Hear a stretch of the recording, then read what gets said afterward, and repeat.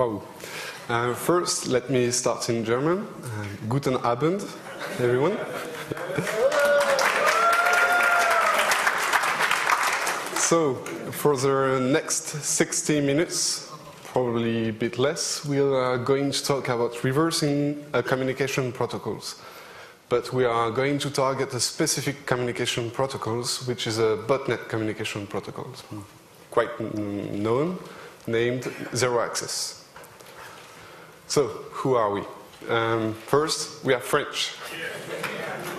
So, sorry for the accent. And okay. Great.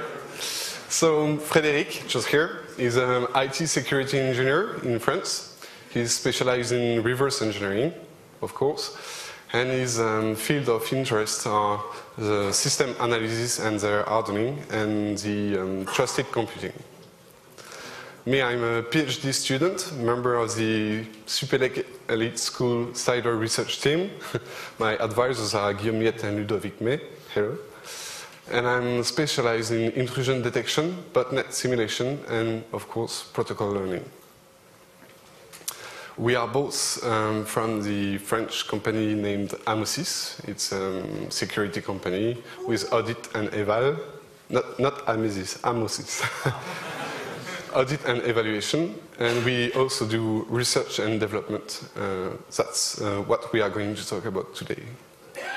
So, topics. We are going to reverse a protocol. We are going to simulate endpoints once we've reversed it. And finally, we are going to try, or we are going to map the botnet. So, why do we do reverse engineering of protocols? First of all, protocols, you can find them everywhere. You can find them between endpoints. You can find between communication of process between processes. You can find between that when a binary talk with its libraries or with a device, for example. And you can even find protocols inside Tamagotchis, for example, if you've seen the talk of yesterday. So, why do we need to do reverse engineering? First of all, we like to do some test analysis, robustness analysis of implementation of protocols, like if you want to fuzz a control IP of a centrifuge. And if you saw some talk yesterday, they talk about fuzzing and vulnerability analysis of some implementation of protocols, like those with Tamagotchi and SXC binaries. You may want to analyze traffic to find and to identify potential leakage of sensitive information, like if you want to be sure that your IP reputation appliance doesn't leak any sensitive, critical information. You may want to do reverse engineering when you want to compare the implementation of a protocol with its specification, like in common criteria when you do security evaluation of products. You have to do the evaluation of specification and its implementation. And last but not least, you may want to develop an open source version, a free version of a protocol implementation when this implementation is proprietary. So you want to do reverse engineering. And if you have seen the talk of Drew Fisher last year, maybe he's here, I don't know. He talked about the reverse engineering of Kinect protocol, and it was quite interesting.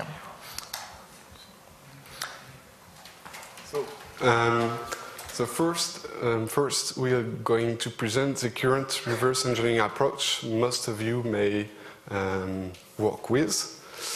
Please, can you raise your hand if you've already reversed communication protocols? Or try to, okay? Don't move. Please, did you look like this when you tried to reverse a protocol? Okay. That's the common scenario when you try to reverse communication protocols nowadays.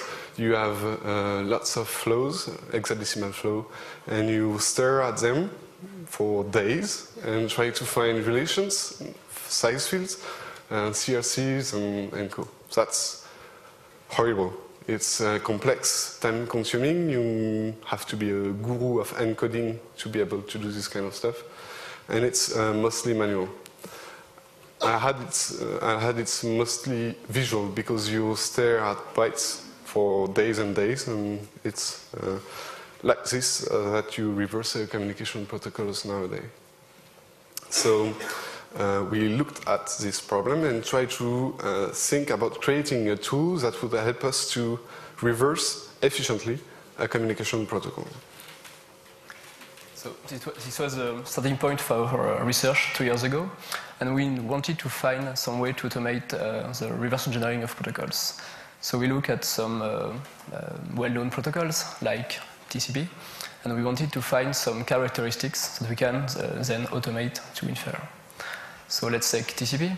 TCP has some, you have the different types of messages like SYN, ACK, push, and so on messages. You have the notion of concept of encapsulation layers. TCP is encapsulated inside IPv4, which is encapsulated inside Ethernet. So you have layers of protocols. And inside the protocols, you have the notion of field partitionings. Messages are split in fields that have specific size, either dynamic or static. And inside those fields, you have relations.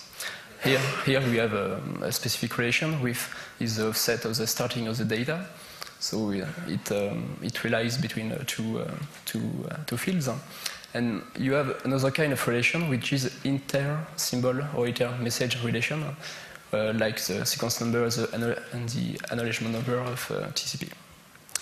And other kind of characteristic we can find, it's contextual values. It means values that are specific to the environment. And you have application level data of values. And last, you have some sequence of valid messages. It means the authorized list of messages you have to send to be able to talk with a real implementation. So these are some characteristics that are quite common in many protocols. So when you want to reverse communication protocol and to help the expert when he's reversing the protocol, you need to be able to automatically find all these informations. Okay? So in order to do this, we'll find a model which will represent a protocol, and we'll create a strategy or a tool which will help us to infer or learn the model. That's good. I'm part of an academic world, and I like models, like most of the academics. And this time is not a useless model. We've taken the model from Gerard Holzmann. It's a French, I think. He published a book, a very good book if you're interested in reversing communication protocols, named The Design and Validation of Computer Protocols, and he described protocols in 5 parts. You will see it's mostly academic work.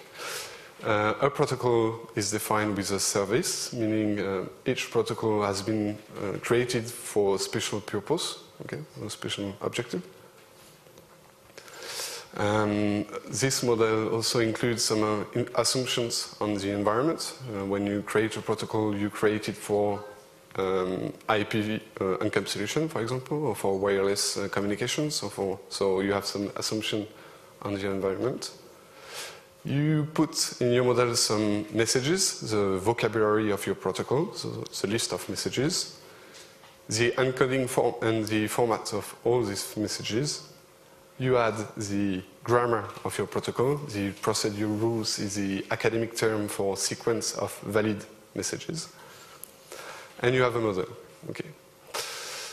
For us, it's way too much complicated to learn this model. We have too much data to learn, and it's quite impossible using automatic approach. So we try to reduce this model to something that we can manage. So we simplify the protocol model with 2 parts. The first is the vocabulary, the list of messages it contains, and the grammar will represent with a state machine. That's quite common. So since we've found a model to represent a protocol, we've created a tool named NetZob that we'll introduce that will help the experts to learn this model. So NetZob is a project that we started 2 years ago. It's an open source project. It's available on internet. And it has three main goals. The first one is to be able to infer to reverse communication protocols, especially proprietary protocols. The second one is to be able to simulate and generate traffic, realistic traffic, that are understandable by real implementation. And the third goal is to be able to do smart phasing based on the knowledge of the protocol we just learned. So three main goals. The approach we've taken inside NetZob is as either passive and active inference. By passive, I mean just observing some traces and trying to infer the message format and the grammar of the protocol. And by active, I mean talking with an oracle, a re-implementation. We use a semi-automatic approach. By that, I mean that it's not entirely automated. The expert has to do some tweak to specify some parameters to understand and to better understand the protocol. And we don't rely on binary manipulation, either static or dynamic analysis. We only observe traces. So this is the big picture of NetZob, its architecture. It has four main components. The first one is the import component. So we have capture and importer. You can capture network flow, IPC, inter-process communication flow. You can integrate files, XML files, and you can either capture API flow. I mean API flows that are taken from the OSPI project. So we handle those importer. You have the heart of NetZob, which is a protocol inference part, either vocabulary inference and grammar inference. And when you understand the protocol, you have reversed the protocol, you can either simulate and generate traffic, or you can export the protocol to a third-party product. For simulation, you can simulate a client, server, and you can do phasing. And regarding the export component, you can export to XML text format, and you can export in a few days, because it will be released in a few days, to pitch further and to Wireshark or Scapy if you want to dissect some proprietary protocols. So as I've said, it's totally open source. So it's written in Python. We have a pretty nice graphical interface. And we have also a plugin architecture, so it allows you to create some importer or exporters if you want to handle new capturers, a new communication channel, or new third-party products, for example.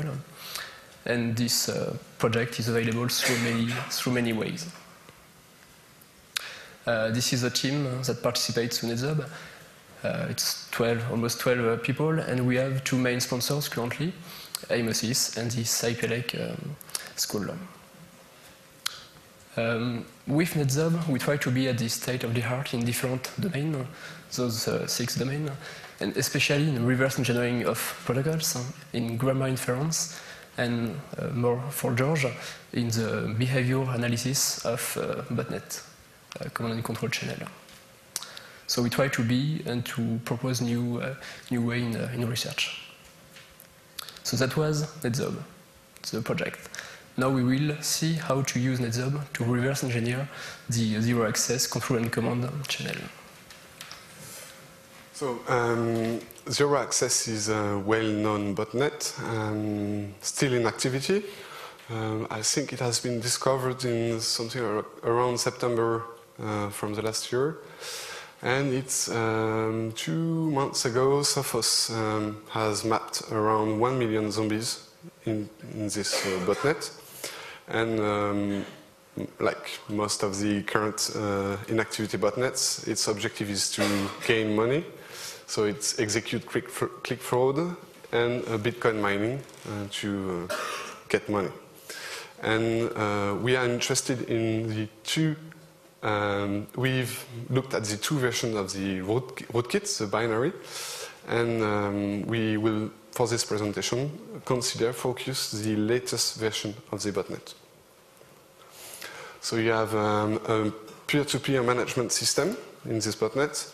It allows to share the peer directory or to share files, and it uses UDP and TCP to connect between each zombie. Okay. Inside each binary, you have a set of hard-coded bootstrapped IPs the zombie connect to these peers, retrieves the peers directory, and can speak like any peer-to-peer protocol. So we are going to play with the peer-to-peer protocol. First, we have some requirements, of course. We need real communication traces. We contacted Kevin McNamee. He's the first who reversed the encryption protocol of the ZeroAccess botnet. He sent us some traces, real traces. We deliberately infected one of our machines to gain more traces, okay? And we also, a few days ago, downloaded from Contagio.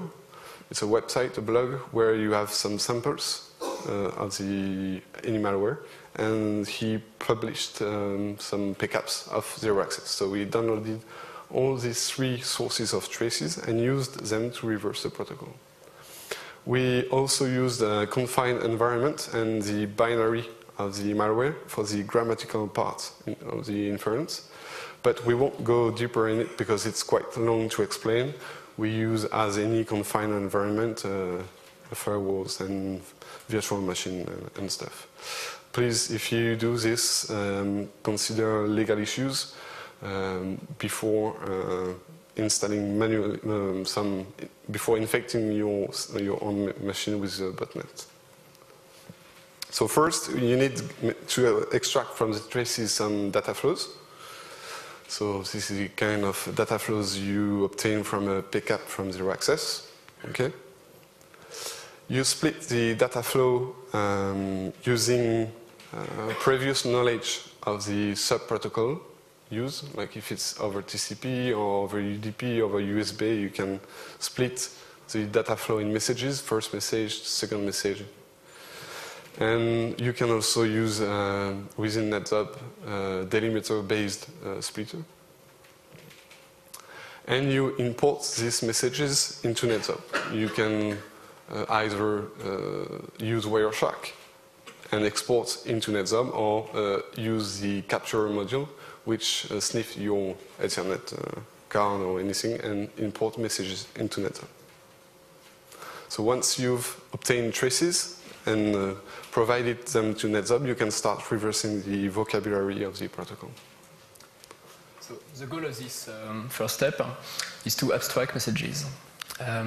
So you have raw messages, raw binary data, and this data contains some specific values that are specific to the environment, like IP, timestamp, and so on. And the goal is to decontextualize those specific values to have an abstract value of this information. And to do that, the idea is to regroup messages by similarity and to then those similar groups to find contextual variation, contextual values. In order to regroup messages by similarity, we rely in NetZob on their common partitioning. I will explain now. How do we do partitioning of messages together? We support many ways inside NetZob. The first way is quite simple. It's a simple alignment. So it's only try to separate static and dynamic variation on columns. Second way is quite simple also. You have delimiter-based alignment, so you use a delimiter and you try to split messages according to this delimiter. And the third is quite interesting, which is called sequence alignment. It tries to find the optimal alignment of two or many messages. And to do sequence alignment, we rely on an algorithm which is called Needleman and Wunsch. And which is taken from the bioinformatic domain. But what is Needleman and Wunsch? Let's see. So the idea of applying Needleman and Wunsch to do reverse engineering of protocols has been initiated by Marshall Bellow. I think it was in 2004 or 5, something like that. The idea is when you have two messages you want to align, so this one, you build a distant matrix, so you take the two messages and you build a row and a line. And then you initialize the matrix with some initial data, the 0. And then you have a formula to fill the matrix. The formula works as follows. You take to fill a cell, let's say this one, you have to take the highest score between the top one, the left one, or the top left one. And you, with modulo some parameters, you fill the entire matrix like this. So when the matrix is totally filled, what you do is a trace back. You start from the bottom right and go to the, try to find a path to the top left by specific values. And the idea, the goal here, is to find the command pattern that corresponds to the better alignment of those messages. So here the result is simply two static bytes, the 70 and the 0, which are static, so we align them. And in the middle you have the dynamic variation, the dynamic part, which will then correspond to a unique field. So here you have three fields, the 70, the dynamic part, and the 0, which is another field. Based on this information, based on this command pattern, in order to manipulate that inside a NetZub, we rely on regular expression. So we just compute a basic regular expressions that corresponds to this alignment. So this is the regular expression of this alignment.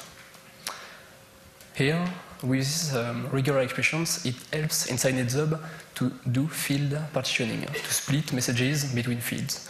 So with this information, we can easily split messages inside NetZub with the 70 and the 0. In the middle, you have the dynamic part.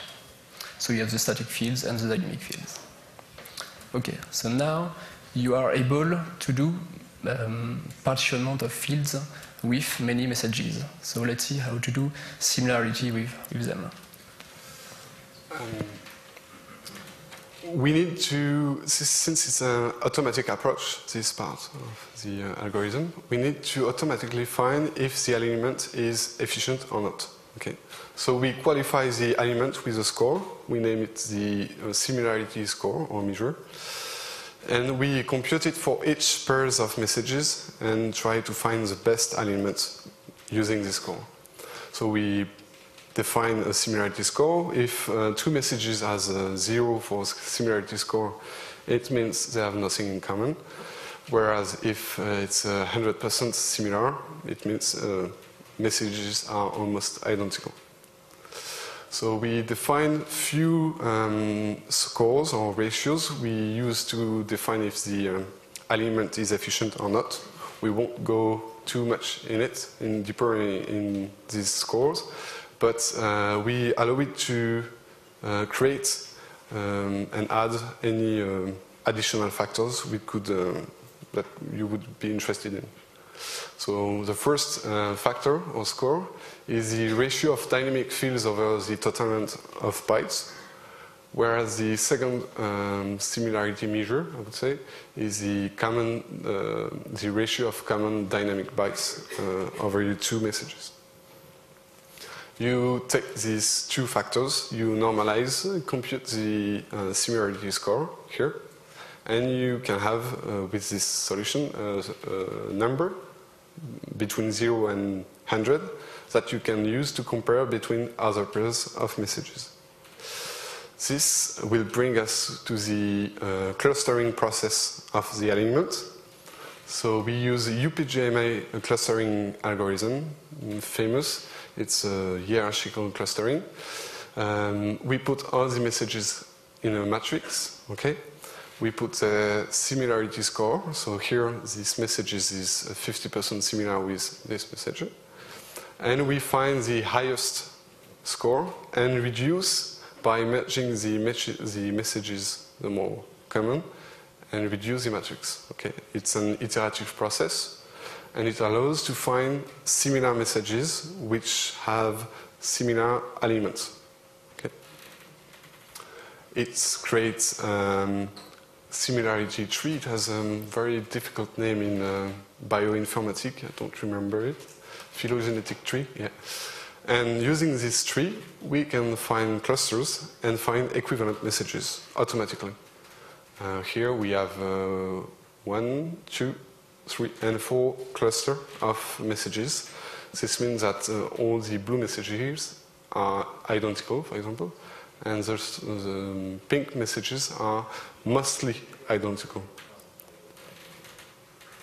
That was the theory aspect of the clustering.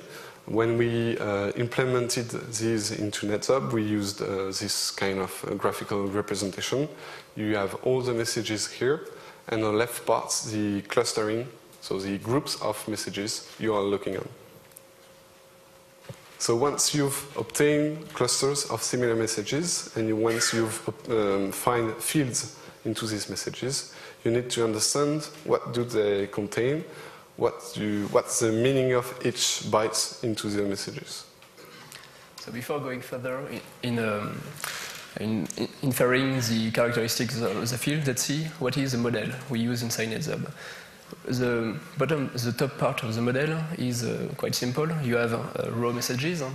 These raw messages can be split in layers, in protocol layers. Like, for example, you can have Ethernet and here IPv4. And each layers can be split in fields. It's quite simple.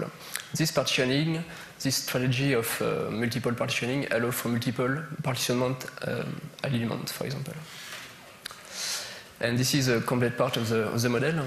So for each field, you have some specific attributes. You have the attributes that are specific to this side, which can be either fixed or variable. You have some interpretation attributes, how to interpret raw bytes either as integer, string, ASCII, and so on. The Indianness is a sign, for example. You have some transformation attribute. We will talk about that just after. And you have the definition domain of the field, how it varies, what is authorized values for this field.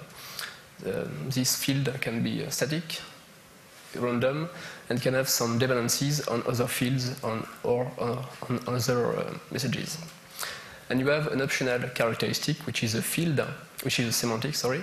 And the semantic is optional because you don't always need to understand what is the meaning of a field to generate traffic. You can just replay traffic and it will be okay for real implementation.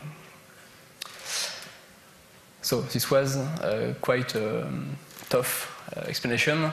So we wanted to, because we have 60 slides left, we wanted to make a small pause, a small interlude.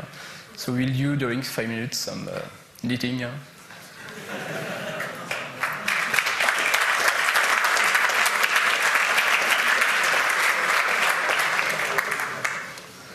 I'm kidding. So, how does the transformation work? And why do we need transformation? Because you have some raw binary data that are, we don't know what is it. And en fait, in reality, the meaning of those bytes is interesting when you have the clear text. So you can have encoded data like ZOR or the grammar SN1 encoded data. And you can have encrypted values, like if you have XOR-based encryption, like we will see just after. So we have some transformation to handle to obtain the clear text of the data we want to analyze. To do that, we have and we support transformation functions. I mean some functions you can implement inside NetHub to transform data to application level bytes. So you can either apply those transformation functions on messages, layers, and fields, and you can, with NetHub, use provided functions. We support some base 64 conversion and some zip compression function. And what is interesting here is that you can add your own custom transformation function. This is what we did for the ZeroAccess botnet communication channel, because it uses a XOR-based, a really simple XOR-based obfuscation function. So inside NetHub, you can add your own code in Python, in the graphical interface, to transform some raw messages inside clear text messages. And then you can work on it to understand the meaning of the field. So let's see now how to handle relations. Okay.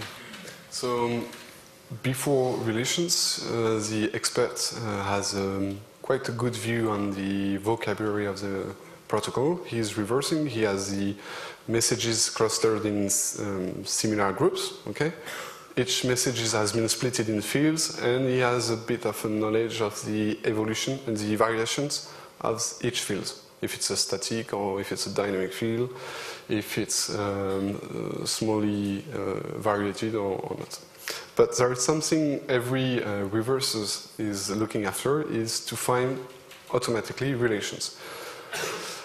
That's the kind of problem when you have a value that depends of something else. Like when you have a field which contains the binary ID of the botnet, it contains the file name, the affiliate ID, or when the field contains a value of the size of another field, or if it contains a CRC of another field. That's the kind of relations you have always in protocols, and that you want to find and to reverse when you are looking after an unknown protocol.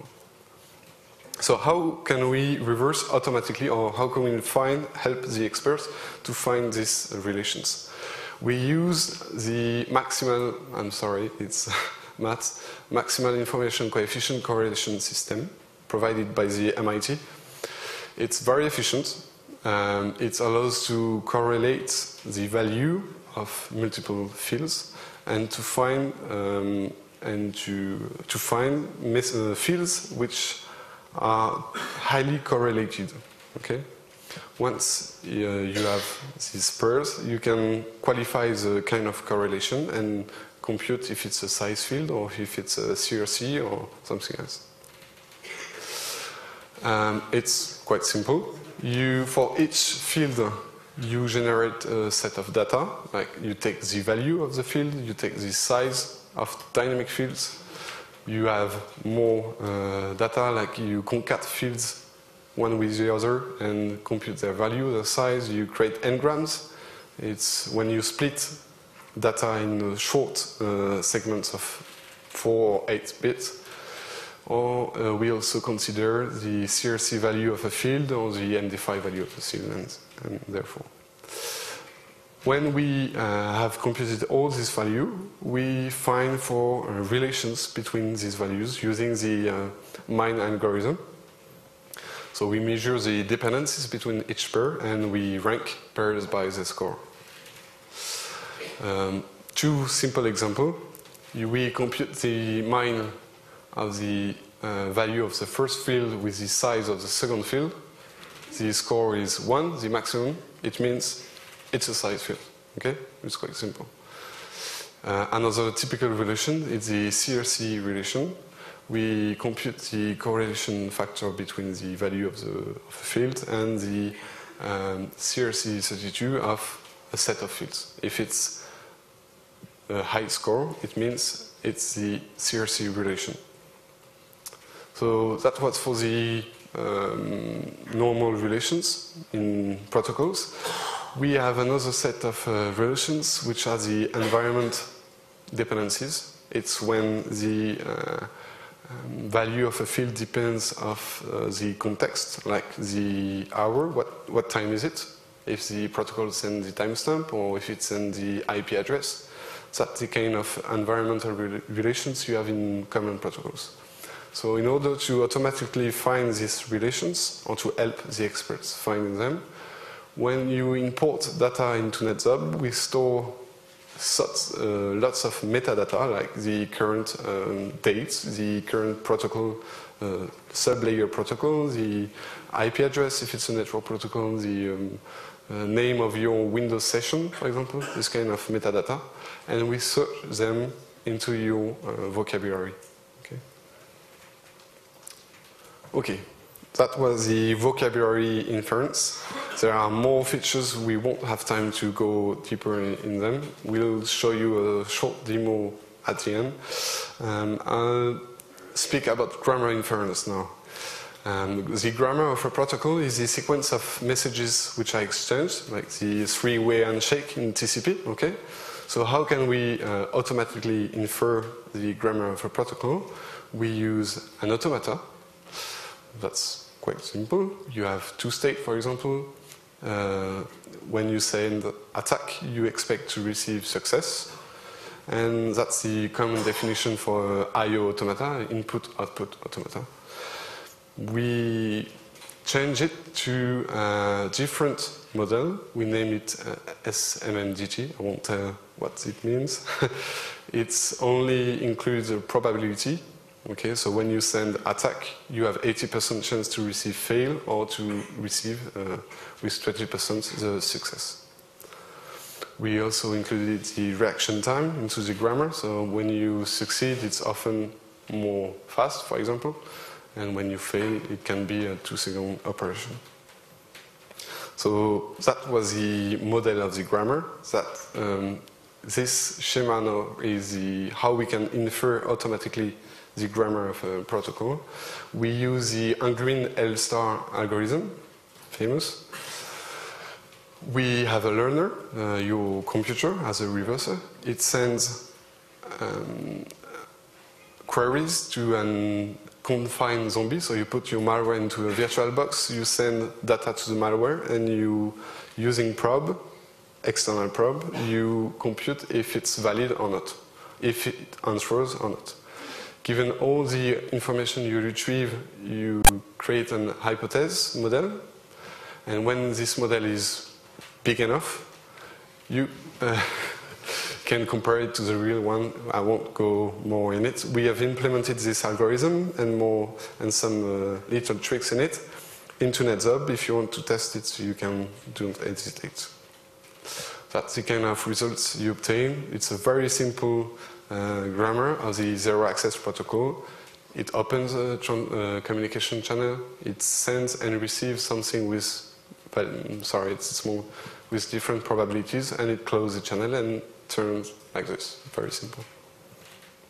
So now that we've inferred the vocabulary and the grammar part of a protocol, we'll show how we can generate traffic. So the simulation part of NetZub is interesting because you know the protocol, you infer the protocol, so now you can simulate, generate traffic. So you can simulate either a client or server, or both client and server inside NetZub, and you can talk to a real implementation if you want. You have to understand the distinction between a client and server and the initiator and responder of the communication channel. For example, you can have a TLS session, that is that the TCP session is opened by the server. So we handle such characteristic. We also handle the abstraction from the communication channel. For example, if you want to send TCP messages over a USB channel, or if you want to send IPC traffic over a file, let's say. We use a memory mechanism. We use it to memorize previously seen fields, for example, like IP, that we want to re-inject in future messages. This is quite interesting, and I will show you an example here. So this is a simple generation of traffic of the ZeroAccess communication command and control channel. At the input, we have raw binary data that is taken by the communication channel of NetZub, and then by the abstraction layer, we are able to understand what is the message we've just received. We have a getL symbol, which means it's a peer request. The peer request for other peers. It's a peer request. And we send this information inside the grammar model, the state automaton. And this grammar model tells us that if we receive the getL symbol, we have to send the retel symbol. So thanks to the model. And then we can we can send the retel symbol, but first we have to contextualize it. So we send the retel symbol inside the abstraction layer, and then we send send the retel symbol inside the abstraction layers, and inside the abstraction layers we use the memory that tells us that we have seen some previous IP, and we use them to build the message, the packet. And then we send them inside the output device. Okay, so this was the simulation part of NetZob, and now we'll show you some demo. We didn't want to do it live, to do live demo, so we captured our screen during the demos before the current talk, and we'll show you the video. The first video is halfway, 2 times faster than the reality, only for timing problems, and the second video is a normal time. So here it's the NetZob application. We create a project. Sorry.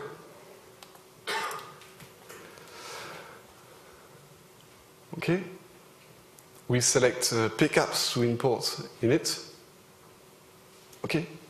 So we selected a pickup. We decided to only consider the UDP sub protocols, and we select messages we want to reverse. Okay, so we select every messages and import them into NetZob. Okay, so that's the normal view for reversing a protocol. You have all the messages in hexadecimal flow, and you will try to find all the stuff we've presented just before. So the first things every reverser do is to decrypt the protocol. So here we select the Kevin decryption routine and insert it into NetZob and apply it. So here we have the encrypted imported data, and here it's the decrypted data. Okay. So we can close the encrypted and work on the decrypted. Here it's the byte distribution view. We have here the first byte of every messages. Here is the last byte of every messages, and their values are here. So this graph is very efficient. It tells us that here we have something highly compressed or highly entropic, or which value varies quite well. And here we have something we might be interested in looking at, because there is a pattern in the field value, and we will try to understand why this protocol looks like this. So we execute the clustering and sequence alignment algorithm. It's not so, doesn't take too long. And we obtain 2 clusters. The first one here only contains 1 message, and the second one here contains 26 different messages.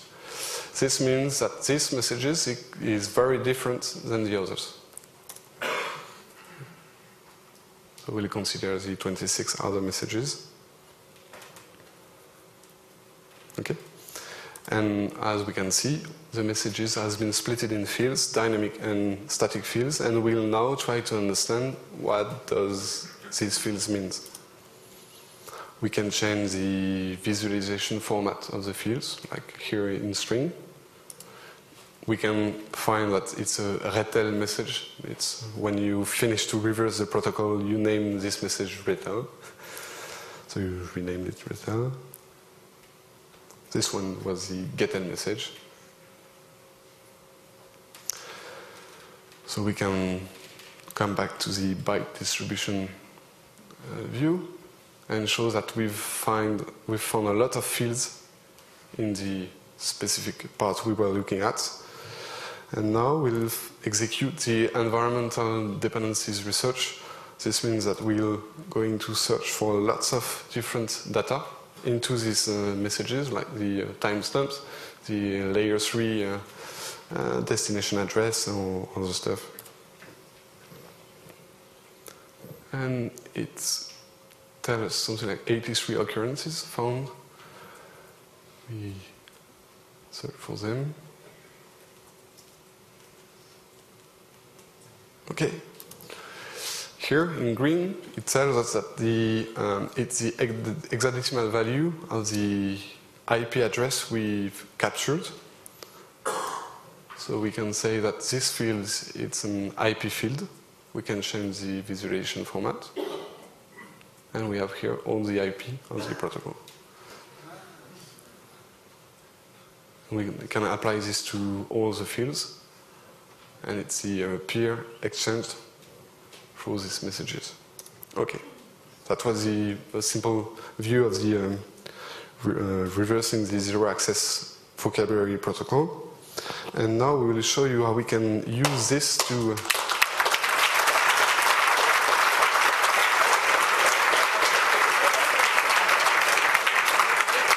Thank you. We'll show you how we can use this to simulate fake zombie in order to map the botnet. Sorry. So this video was taken a few hours ago in the conference. Sorry for the traffic. So we created a very simple grammar. It opens a communication channel, send messages, and close the communication channel, and reopen it and open and send messages. So we are going to retrieve all the peers of the botnet just like this by sending getel messages, parsing the responses, so the return messages, identifying in it all the IP address we received, and use them to reconnect to this IP. Okay, so that's the initial state of the grammar. We will start by the S0. It's the number of attempts and the time before opening the communication channel. That's the transition which allows to send a message and to expect something in response. And that's the close channel transition. Very simple. So based on this grammar, we will create a simulator, botnet actor. We give its name. We say it's an initiator, meaning it's our actor which will start the communication. Okay, it's us who will send the first message. We say it's an UDP client, and we say here the first that's a real botnet IP. So we'll first start by this IP and retrieve its peers and try to map the botnet based on this American IP, I think. Okay? Just before I show you that there is nothing Wireshark. And we send getel, and we start to receive retel, and we do this very fast. And we can see that we send UDP packets and receive UDP packets from the botnet. This means that we efficiently reverse the protocol because we are able to generate valid and realistic traffic.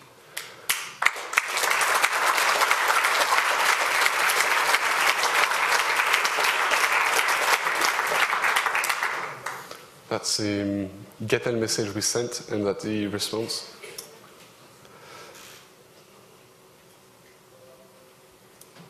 Okay, and we just extracted all the IP from this communication, so it was a 2 minutes mapping attempt. And we created a small script in Python to display the results over Google Earth, just for fun. Sorry, this was over a Windows computer because Google Earth wasn't working on a computer, so it's a different video. So we open the generated file. It takes a few minutes.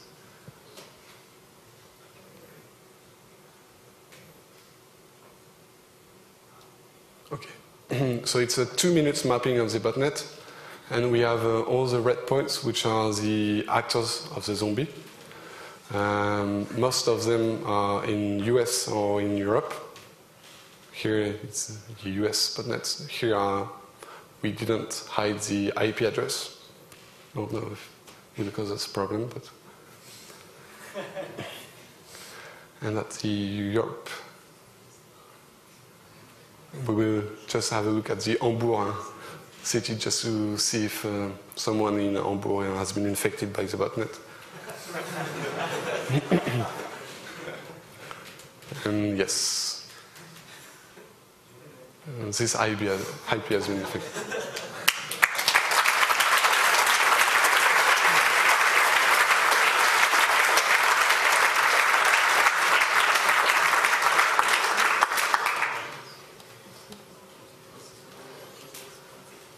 Okay. Okay. Some few words about the future of NetZub. We saw the inference part, the simulator part, and now we want to focus on fuzzing proprietary protocols especially. So we want to insert the fuzzing characteristic inside NetZub, and this will allow to fuzz undocumented and proprietary protocols.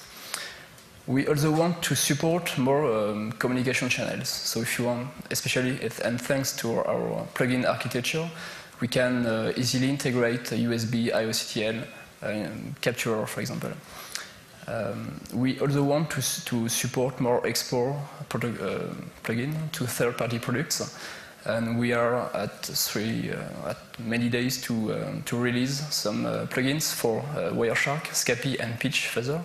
So for Wireshark and Scapy, this will allow to dissect, to analyze proprietary protocols or undocumented protocols inside well-known and established tools. And for Pitch, this will allow to fuzz proprietary protocols with well-known and established tools. Okay, this is a feature on NetZub, and if you want to contribute to write your own capturer or exporter, we'll be glad to help you. So, some few words about the conclusion and some insights. Protocol reverse engineering is quite active at the academic level, but very few active at the hacker level, because we only reverse manually or visually. And as our knowledge, we are not aware of other tools that provide vocabulary inference and grammar inference. So I think it's quite interesting to fill the gap between academic and hackers domain. We are also open to all kinds of contribution, especially if you have feedbacks. If you want to try NetZub, we encourage you to try it and to give us some feedbacks. If you find some bugs, because there are some bugs, you can provide some bug fix, and especially feature proposal. If you have some ideas, some stuff we didn't implement it, so it will be interesting to hear from you.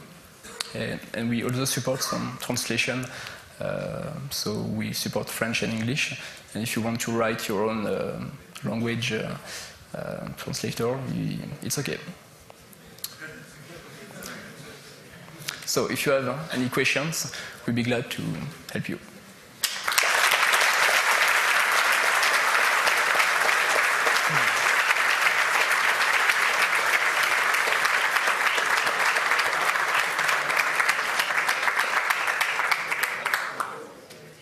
Thanks, George and Frederic. Welcome. So now we're opening to questions, and you're finding the microphones. You know the drill. All right, let's start over here. Hi, thanks for this tool. I think you just got this download spike, but okay. I was wondering about the external dependencies. So for example, lots of protocols are timed, so dependent on the external clocks. For example, how well does your tool handle that? So the communication needs to be slotted, time slotted, for example. Okay. Time-based protocol are quite difficult, of course. It's why we edited the IO automata grammar state machine, and we added the reaction time coefficient into the transition between states. This means that if a message is valid only after a break of 10 seconds, we can create this kind of transition and support this kind of protocols. Have you tried it on some time protocol? Yep. Any more questions? Hi. First, it's an impressive work, and thanks. The second is that the protocol you showed us is essentially a binary protocol. What about text-based protocols? Yep. We think that binary protocols are more difficult to understand. So here we showed quite interesting protocol because it's well used in malware activities, but we can easily work on text-based protocol, especially with the sequence element, because binary protocols, it's better to use a simple element or a delimiter-based element. But for text-based protocol like HTTP, FTP, ERC, it's really easy to use sequence element. So you have a really good understanding of the fields partitioning, and then it's quite easy to understand the meaning of the fields. Thanks. And we have a question from the internets. We have 2 questions. Let's do one at a time. 3. Okay, the first one was, what does a ZOP part of NetZOP really mean?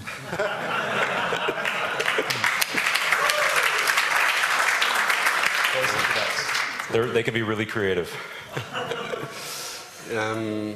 It means officially network modelization by reverse engineering. You need to find letters and you combine them and it creates network.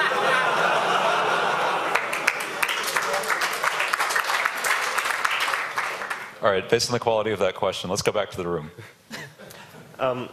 Really great tool. It feels it fills a space that hasn't been yet filled by tools. So it's really useful. You meant it as a general tool, right? For not only for the specific protocol of the botnet, but for general users. Okay? So, are you planning to implement protocol decryption? It also wasn't really clear from the presentation, from the video, how you decrypted the protocol using this tool. I have, of course, Skype in mind, which has heavy encryption before even you can start looking at fields. Okay. It's not magic. We cannot reverse the decryption routine of the protocol. So in this example, in ZeroAccess, someone gave us the XOR-based obfuscation algorithm, and we inserted into a transformation function, and we apply it to the communication protocol. So we don't decrypt automatically the messages, but we'll help you to try different kind of encryption, and we'll help you to try to apply in different orders. You can change everything, the endianness, the byte order and everything, and you can apply different kind of algorithm. But we won't be able to find automatically the private key of the Skype or something like this. So there is some kind of interface to do that, to enter the algorithm yourself. Yeah, there is in the slide. There is we shown how we created the transformation function, and this was the decryption the place where you can put your Python code to decrypt a field, a layer, or all your messages. And I'd also like to add a note that I think this tool is quite universal. You can actually, it looks to me, you can actually use it for mapping wire protocols. For example, JTAG, some custom protocols and stuff like that. Yes. Thanks. Yeah, we really would like to apply this tool to any kind of protocol, not for language protocols, but for informatic protocols. I think they can, it can apply to files, to configuration files, for example. It can apply to IPC exchange. It can apply to network messages, of course. But for any kind of communication protocols, you can use it to be more efficient into your work. All right, let's take another question from the internets.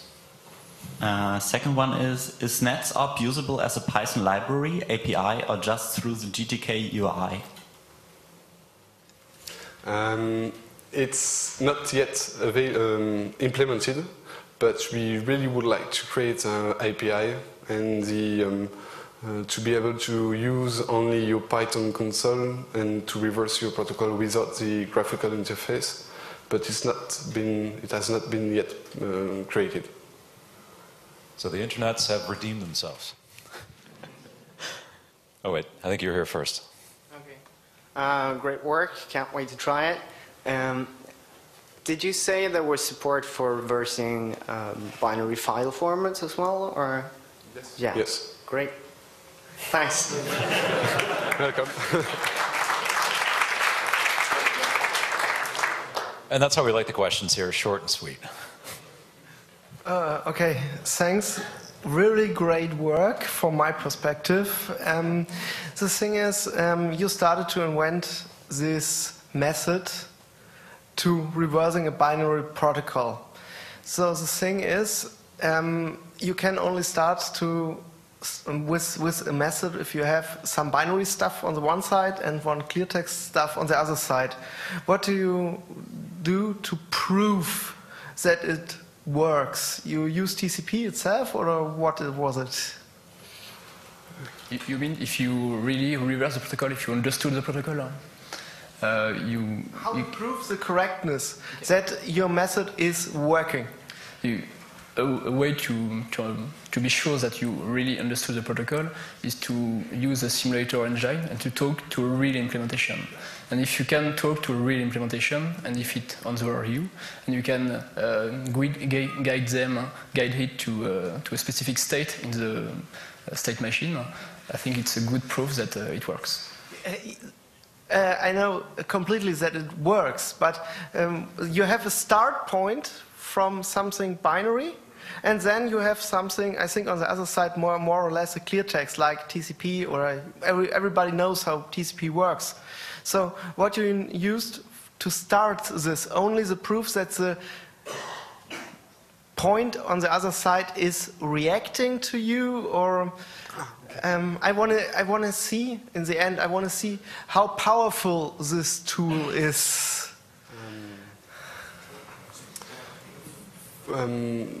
To answer the first one, we would like to create an exporter for Wireshark, because it will allow us to compare previously created dissector for Wireshark, the official one, with the automatically inferred and created one. So if we can compare the Wireshark dissectors of the protocol, and if the two matches, it means the reverse went well.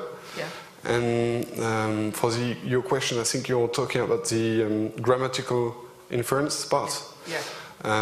We are never sure that the message we sent generated an answer or not. We have some time measures, and if we did not receive something between the first or the second seconds, we consider that the message was wrong. Okay. Okay, thanks. And we have one more question from the internets. Yeah. Are there any plans to support passive grammar inference in NetsOp from network traces without any active stimulation? Yes. That's funny, because that's exactly what I'm doing now.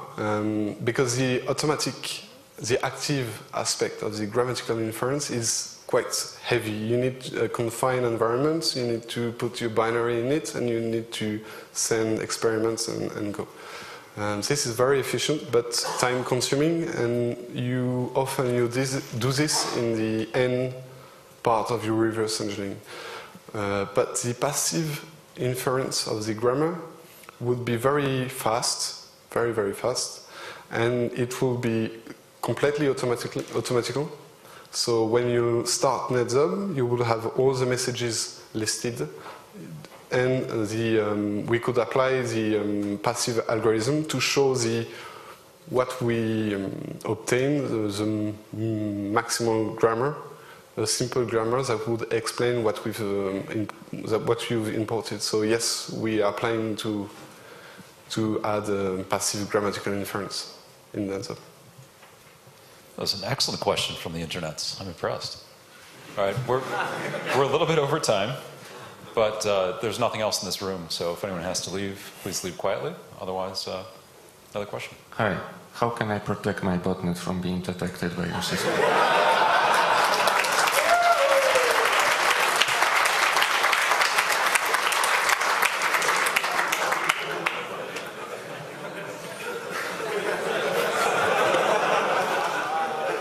Use better encryption. I would say you have to try. You have to try the tool, and it will help you to perhaps do these kind of things. More public key. Yes. Is there a mechanism to feed this into intrusion detection systems and so on? This is also our plan to work on generation of IDS rules based on the reverse engineering of protocols. So we will try to work on this in the next year, but it's too early for now to say more thing about it. Yeah, but it's very interesting, and we really want to do that. Yeah. The Bro IDS. Sorry. The Bro IDS has a perfect API which will allow to insert our protocol in it. So we are looking at it. Any more questions? Anyone is here? Okay. One person will ask two questions. First, how does NetZop handle IP fragmentation and TCP fragmentation? And the other one was, can you import XML files, not only PCAP? Okay. For the first question, it's very simple. We use the libnids the library to reconstruct the fragmentations, but we are not very interested in dealing this for the moment, but we plan to work on it to be more efficient. And for the second question, of course, you can import binary files, PCAP files, but also any string files, like ASCII files, like an XML or anything. Any more questions? Yeah, if nobody bothers. The internet would like to congratulate you for making your work open source. And I should ask you if you are aware of Canapé, because IRC is questioning itself whether both the two tools are getting or aiming at the same goal in a way. I think Canapé is quite complementary to NetZub. It's a very two different approaches. Here we try to provide algorithm to help in the inference of protocol, in semi-inference of protocol, in semi-automated inference of protocols. In Canapé, if I understood correctly, they try to provide a debugger where you can put your own breakpoint, where you can you can modify traffic or generate a specific state machine. I think it's quite, there is no the inference part, the inference of the protocol part. I think this is the difference. All right. Thanks for all the great questions, and thanks to Frederic and George.